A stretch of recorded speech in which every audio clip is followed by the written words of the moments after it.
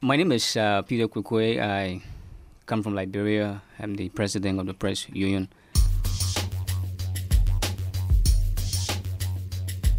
As a result of the war, the media in our country is undercapitalized, and some of the challenges we have range from equipment to training and to, better pay.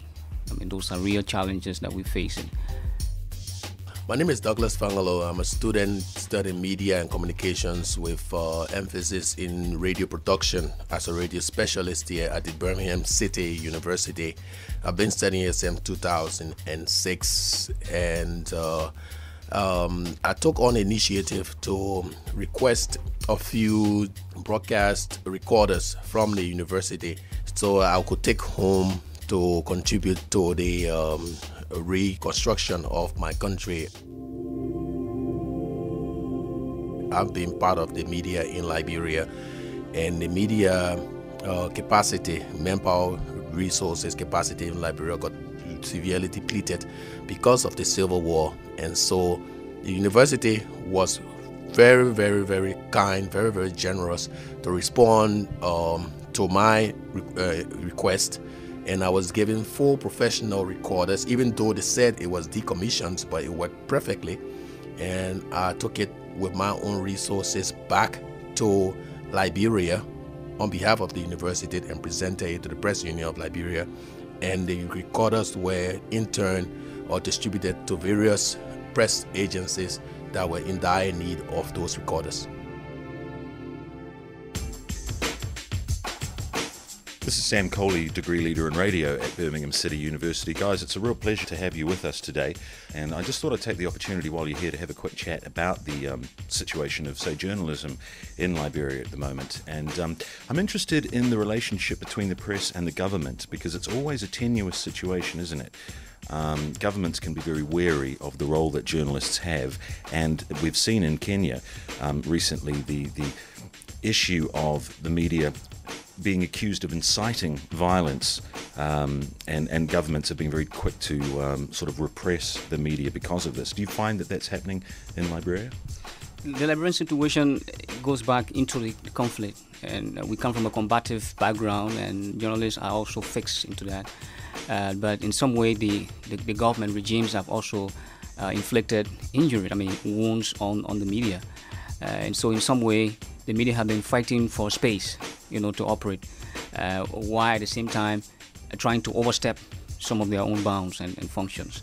So it's being a mixture of collaboration and tension. And there are sometimes we see ourselves in partnership with the government on some issues.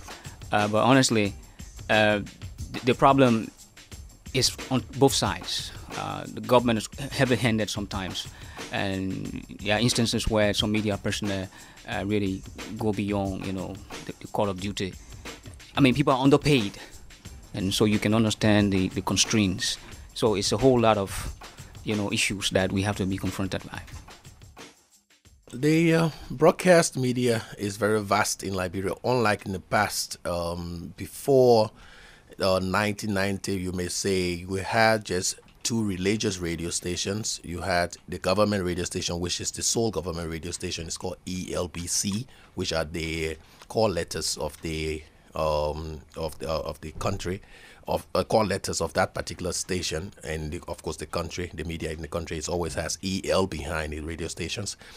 You have in the capital alone, you have close to about 15 or 20 radio stations existing at the moment, and most of them are found on the airwaves, obviously, and then you have more religious radio stations coming in, and then the sole government radio station is there. So there's a huge competition in the radio industry in Liberia right now.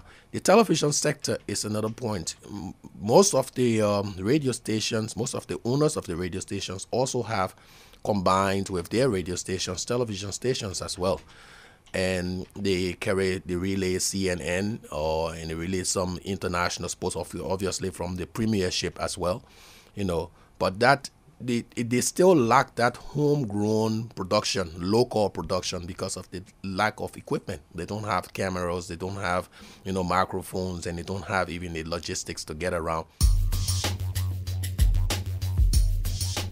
Well, I'm optimistic about the future of the media in Liberia. I was quite impressed when I got home and saw that so many radio stations have been created in Liberia, and a lot of young journalists are anxious actually to pursue the area of journalism.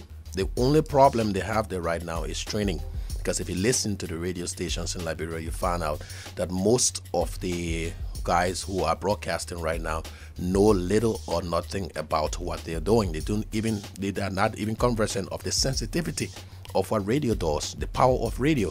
You know, people get on a radio station and just speak locally. I mean, how you would just talk to your child at home or maybe off the streets.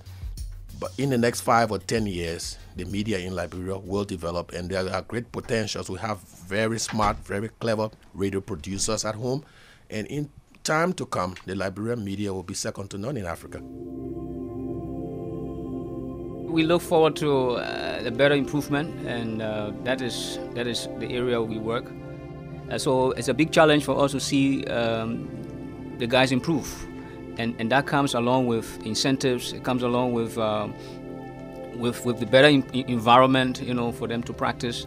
So we're looking forward to that, and we cannot, I mean, speak about this in a small way to people who have the potential to help. Media institutions around providing short-term training, but we will be very much pleased to have a long-term training program where journalists go and equip themselves for the challenge. So yes, we look forward to things improve, and I'm sure it's going to improve.